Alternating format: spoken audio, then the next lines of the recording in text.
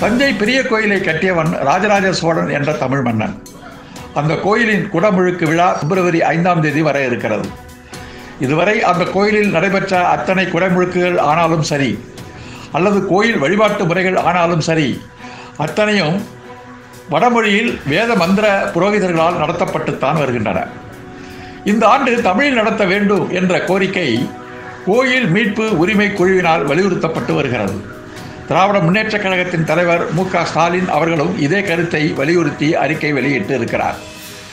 கோயிலை கட்டிய மன்னன் ராஜராஜ சோழன் கோயிலுக்குள் இடம்பெறவில்லை. கோயிலுக்கு வெளியே அவன் நிறுத்தப்பட்டு இருக்கிறான்.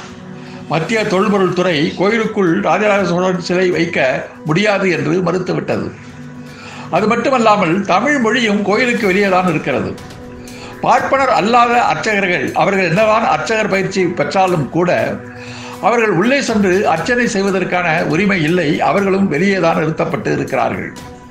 ஆனால் பார்ப்பன பாரதிய ஜனதா கட்சிக்காரர்கள் தொலைக்காட்சியில் பெரியார் தமிழை காட்டுமிராண்டி மொழி என்று கூறிவிட்டார் என்று பேசுகிறார்கள். தாங்கள் தான் தமிழ் மீது மிகப்பெரிய பற்று கொண்டவர்களைப் போல நாடகம் ஆடுகிறார்கள்.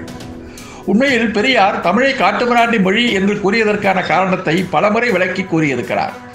அதே அறிக்கையிலே பெரியார் சொன்னார், நான் ஏன் இப்படி கூறுகிறேன் என்று சொன்னால், இதை கேட்டாவது தமிழ் புலவர்கள் ஆத்திரமடைந்து அறிவியல் இலக்கியங்களை படைக்க முன் வருவார்களேயானால் அந்த நூல்களை நானே வாங்கி அச்சு போட்டு விற்பனை செய்வதற்கு தயாராக இருக்கிறேன் என்று சொன்னவர் பெரியார். இதை மறைத்துவிட்டு காட்டுமிராண்டி மொழி என்று பேசியதை மட்டும் அவர்கள் கூறிக்கொண்டு இருக்கிறார்கள். தமிழ் மொழிக்கு தமிழ் வழிபாட்டுக்கு இயக்கம் நடத்தியவர் பெரியார்.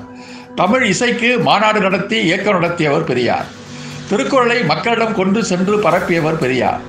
தமிழ் எழுத்து சீர்திருத்தத்தை நாட்டில் அறிமுகப்படுத்தியவர் பெரியார். ஆனால் பார்ப்பனர்கள் அத்தனை கோயில்களிலும் சமஸ்கிருதம்தான் அர்ச்சனை மொழியாக இருக்க வேண்டும். வேத புரோகித பார்ப்பனர்கள் தான் அர்ச்சகர்களாக இருக்க வேண்டும்.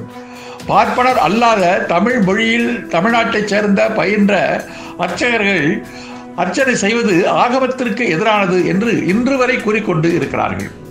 இப்போது நாம் அவர்களுக்கு ஒரு சவால் விடுகிறோம்.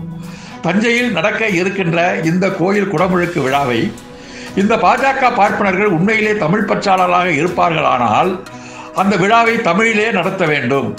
தமிழ்நாட்டில் தமிழில் நடத்துவதில் எந்த தடையும் இல்லை என்று இவர்கள் அறிக்கை வெளியிட்டு தங்களுடைய தமிழ் பற்றை நிரூபிப்பார்களா? இது ஒரு சவால்.